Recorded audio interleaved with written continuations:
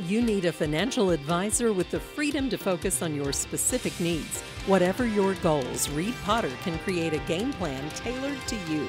Call Reed at 432-0777 at Pikeville, Kentucky to learn more. Over 40 people, many of whom lost everything in the July 2022 flooding, have now been displaced again following an apartment fire in Hazard Friday, June 9th. Even before the flood, Eastern Kentucky has had a problem with affordable housing. There's just such a lack of housing in general. So when the flood hit, people were living in hotels for months and FEMA campers for months. And a lot of people are actually starting to move away because there are no homes to buy and there's nowhere to rent. If you're lucky enough to be able to buy a home, but a lot of people aren't, and there's no way for them to even rent. And Hazard doesn't have a homeless shelter. There are literally no options. These people don't have family to stay with. If they did, they would not be in this temporary shelter right now. It's actually an emergency. I really don't know what they will do. You were here earlier and a woman was talking about sleeping in her car tonight. Some of them don't even have cars to sleep in. We can't have them all out on the street, just thrown out in a parking lot. We all have to step up, and I know that we're capable of doing that because of what all we've done during the flood process.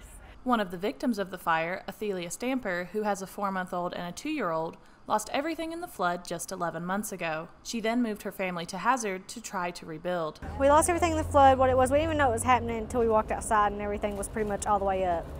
We lost that. FEMA wouldn't help us because we didn't own the land or own the building. So we went and took a loan on our car and went and rented that place.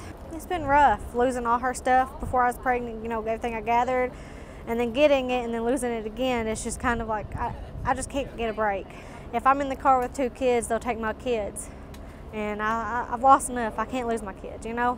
And it's just pretty much if I don't get housing, that's where it stands. While housing is a vital need of many, the residents also had pets.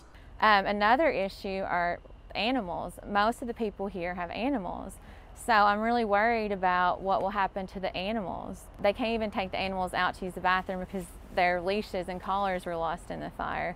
Some still don't have the basic needs, like they don't have food for the animals. So I'm going to make a list I'll have on Facebook tonight. If people want to adopt an animal and send money that will go directly to sponsoring getting things for that animal, that's another way to help. But they really just need anything. Any assistance that you're able to give, they'll probably need it. To see a full list of necessities or to make a monetary donation, go to Kate Clemens on Facebook. I know it's been a lot of donations since the flood and people think that, you know, 11 months it should be over with. But, I mean, it's been hard just getting up on our feet, even since the flood.